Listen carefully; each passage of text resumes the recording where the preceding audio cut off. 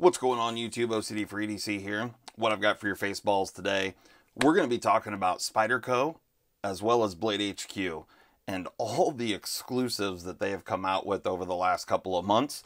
It's pretty impressive. There's a bunch of them, so we're just going to get right into it.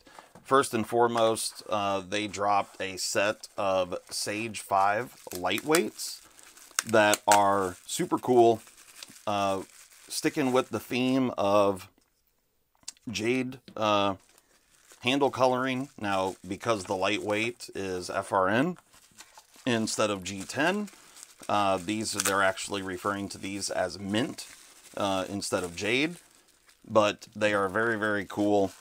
And the Sage 5 is one of my favorite models. Definitely a good one. The compression lock. So the Sage series, is this leaf-shaped blade. The handle shape is the same across all of the Sage series, but the lock design is different. So there's a Sage 1 through 5, and there is a liner lock, there's a back lock, and the Sage 5 is a compression lock. Now, the standard CMEs do fit the Sage 5 as well as the lightweight.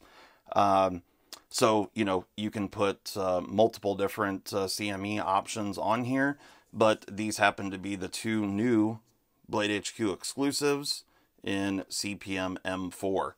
We have a coated blade as well as an uncoated blade. This is, I think they're calling it like a titanium nitride coating, but it has some shine to it. Very, very cool coating and looks fantastic. And then you also have the coated hardware and clip. It's a bummer that they didn't do the liners, but, Spyderco has a bad... Well, it's probably not Spyderco. It's honestly the dealers, because they will coat the liner and stuff. But, yeah, some of the dealer exclusives, they choose to leave the liners. Which, if you're putting a CME on there, then it doesn't really matter because you can't see it anyway. So, yeah, that would be my recommendation. Put a CME on there, and then you won't be able to see it anyway. So, but there you go. Those are the two Sage 5s, new from Blade HQ. Then we have another FRN model, again, CPM M4 blade steel, and this is the Native 5. Awesome, awesome knife, mid backlock, super comfortable in hand, US made. If I didn't say that the Sage 5, these are made in Taichung, Taiwan, and just a, yeah, fantastic knife. But the Native 5, if you like a, little bit smaller, mid backlock knife, the Native 5 is really, really hard to beat. It's just super good in pocket, great in hand. Yeah, really awesome knife for sure, and made even cooler with the M4 and jade. And then we had this. This is a super unique, not a Spyderco model that I had ever handled before. Actually, I'll show the paperwork on this one just because it's a super interesting knife. Not really something that would probably be wonderful to EDC for reasons that I'll get into here in just a moment. But if you want to pause right there, check it out. You can see the information about this guy. This thing is called the Polwog, and it's unique. There's no doubt about that. But it's got the wire clip, which is going to function well, but you're taking up a tremendous amount of pocket real estate. Just to put it into perspective, well, yeah, I mean, it's very, very odd shaped, so it's going to hang like this in your pocket. And the blade, let me see if I can flick it out. There you go. However, it works extremely well in hand. I mean, it's really comfortable in this kind of a grip and would be a great little box opener. But it's got that ball style lock that's really interesting. Definitely a unique looking knife, and yeah, it'll stand up like that. I don't know. It's a weird one for sure, but still made with really high-end material. CPM M4, jade G10. And then where was this one? Oh, this one's Seiki City, Japan. Interesting. That might be the first Seiki City knife made in M4. I can't think of another one anyway. Could be wrong on that. But, yeah, that's interesting. So that was another Blade HQ exclusive. So you had these 4 that are relatively recent drops from Blade HQ. Well, then we got these 3. And these are Blade HQ exclusives that are very, very unique. And we're going to dig into them here real quick. Let me move these kind of up out of the way. Actually, there we go. Okay. So we're just going to get right into these. These 3 models right here, I think is a really cool thing from Blade HQ, because they are offering these in what, you know, pretty much everybody's going to consider to be a budget steel. You know, it's a decent steel, but certainly more budget-ish steel. And these, so what we're looking at here is the Paramilitary 2 aluminum scales with a super unique milling pattern going on. It almost gives it a wood grain appearance. It's really cool to look at. They're quite beautiful, but the blade steel is CTS BD1N, and because of that, these are extremely cool knives. They have multiple changes internal, which we're going to get into here in a moment. And the sale price on these is $140. So I feel like this is bringing really great value. You know, the Para 3 lightweight with this exact same steel with FRN scales, those were like, I think those were like 92-ish, 92, 95 bucks, something like that. And you know, the blade steel performs well. Like I have the Para 3 lightweight in CTS BD1, BD1N, I should say. And, you know, I'm happy with it. Like it's a great steel. You know, it's not on the level of a Maximet or that kind of thing, but for what it is, it's easy to sharpen, it's corrosion resistant, and it holds up well. So, you know, I feel like this gave a really unique knife, something that's super cool. It just opened the door up for more people to jump in on it at 140 bucks. And I think that's really, really cool. So let's take a look here. One thing I wanted to check out, you guys know that I make CMEs. You can pick these up over on our website, but I wanted to check out a few different things. So I do these blue and carbon fiber CMEs. Oh yeah, that looks awesome. The blue and carbon fiber looks awesome on the blue aluminum. And then we have this purple aluminum. Let's see what this one looks like. Yeah, the purple C-Tech. Purple C-Tech looks cool on there for sure.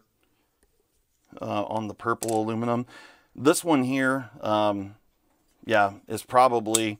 Molly's been eyeballing this thing, so it most likely is probably going to stick around. And then, you know, of course, on all 3 of them, the carbon fiber CMEs definitely going to look good on there. But, yeah, we've got, let's see what this one looks like. We've got OD green on the green. That doesn't look bad. And then we also have the green C-Tech. Oh yeah, that looks pretty cool. So certainly there are a bunch of options, but I'm really pumped on the knives themselves. I like what Blade HQ did here, and I just think that it's really interesting that they chose to go with these, you know, really fancy looking scales with a budget steel choice. So this here is another dealer exclusive. This one's actually from Cutlery Shop, but it just happens to be the only stock standard PM2 that I have here right at the moment that has just the standard G10 scales. So I got this one out because we're going to see what we got here for a weight difference.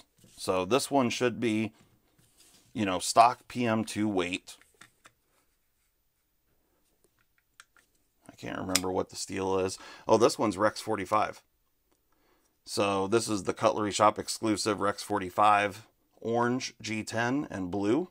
So we definitely have got hard War of the Worlds going on here. I kind of dig it. You know, if you're a Syracuse, New York fan or whatever, I mean, there's several sports teams that are the blue and orange. Yeah, definitely looks pretty cool. But let's see what we've got here for a weight. Basically 3.9 ounces, 3.902. And now let's see what we've got on one of these aluminum. 3.57. So, you know, we're looking at just shy, you know, 0.4 of an ounce. And yeah, it's, I mean, you can definitely, you can tell the noises that these aluminum models make are very, very cool. Just the way that it sounds opening. I'll put it by the mic.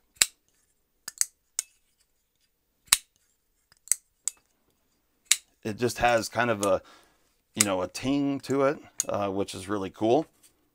But let's take a look-see in here.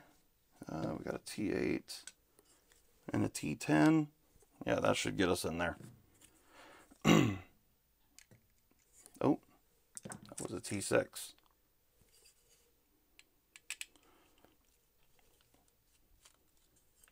Take apart this purple one since, like I said, this one's probably sticking around here, is my guess.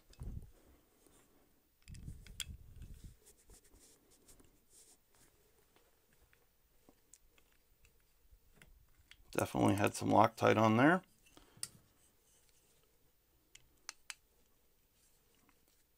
And not much on the pivot screw. That's interesting. Okay.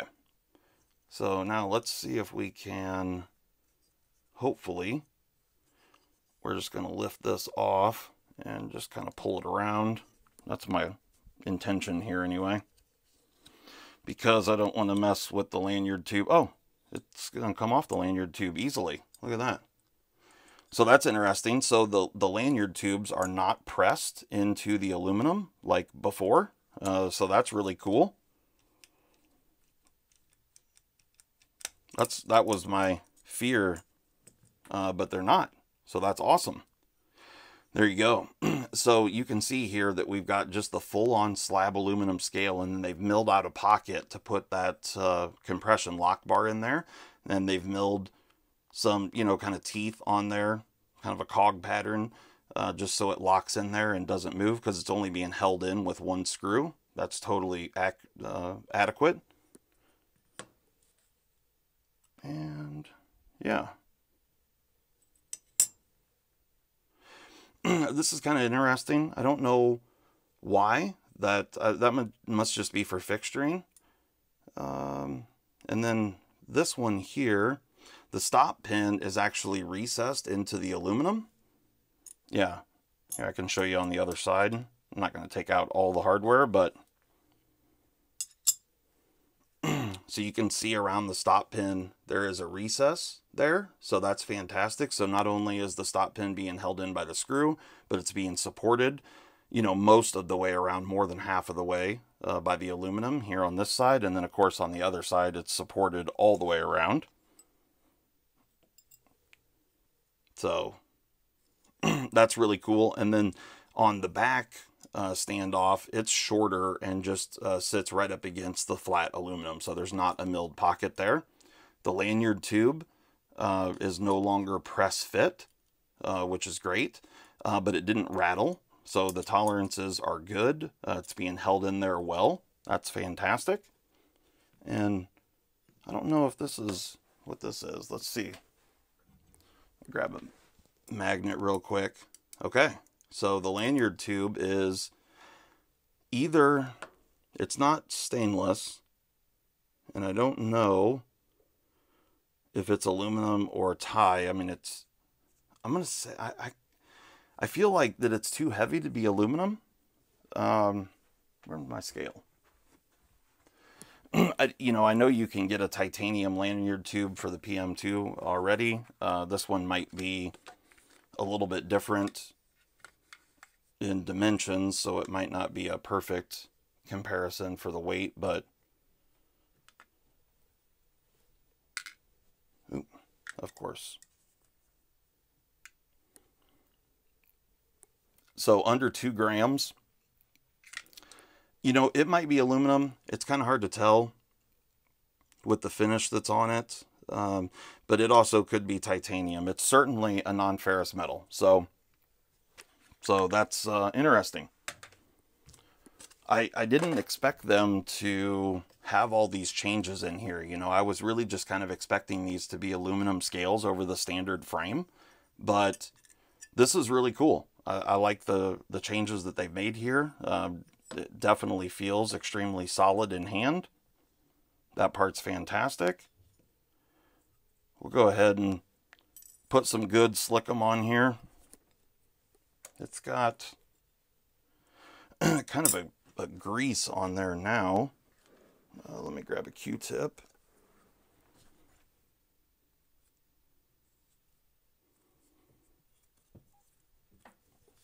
Just clean this up a bit.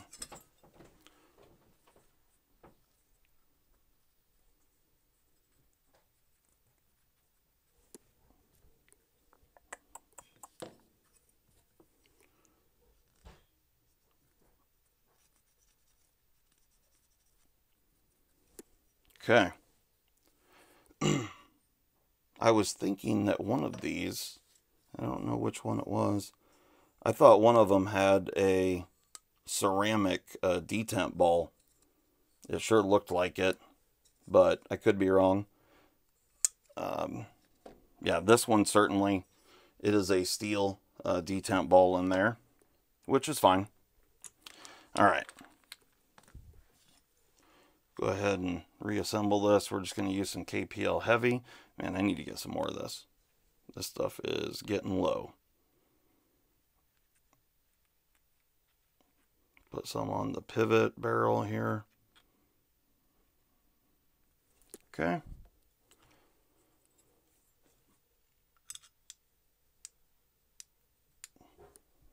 Now I'm going to put some where the other washer goes.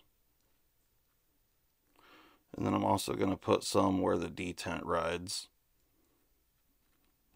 And just a little bit down in there. Okay, what did I do with the other washer? Did I drop it? Yes, I did.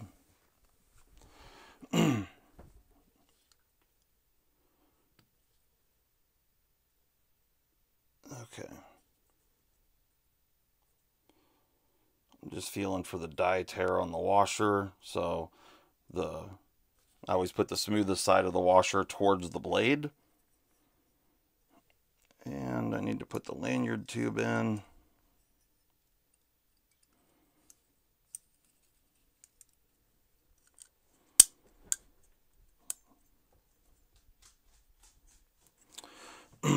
Okay. Go ahead and get these screws back in here, and then we'll see how well centered we are.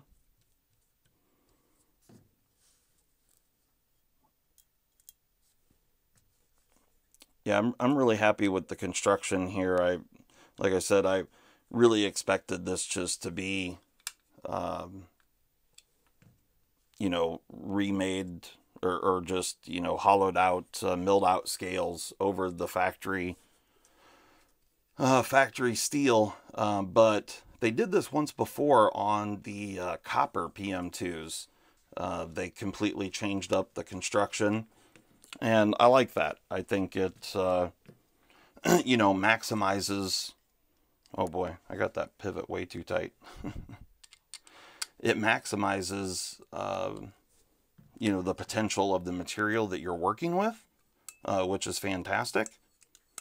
And you know, it just makes more sense to have that steel frame in there when you have... we're going to change this pocket clip around.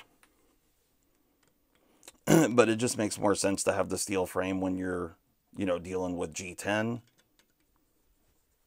And then when you go to, you know, some type of a metal scale, just let that be the frame and the structure of the knife. So that part is super cool. And I'm just going to set this up for right hand carry,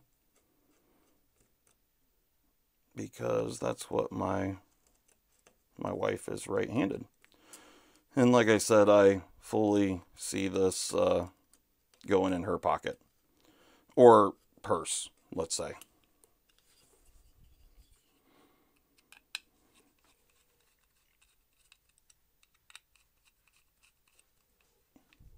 Alright, get these screws done up here. Alright, now I'm going to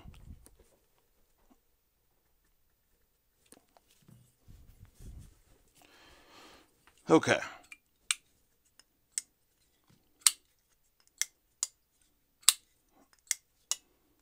Alright, so we're perfectly centered, and action is breaking in very quickly. And so I got it just a tiny bit tight, but I think that's going to be good. And it will break in nicely. Oh yeah, right on. Well, so there you go. There's a look at all of the new dealer exclusive stuff from Blade HQ. It's extremely cool. I really dig these aluminum handled PM2s. And then of course the Sage 5 and M4 is just an absolute beast. And the Native 5 is a great one as well. So here you have the offerings from Blade HQ, all of the dealer exclusives that have come out over the last couple of months. Hopefully you enjoyed that look into these. We will catch you next time. I'm gone. Peace.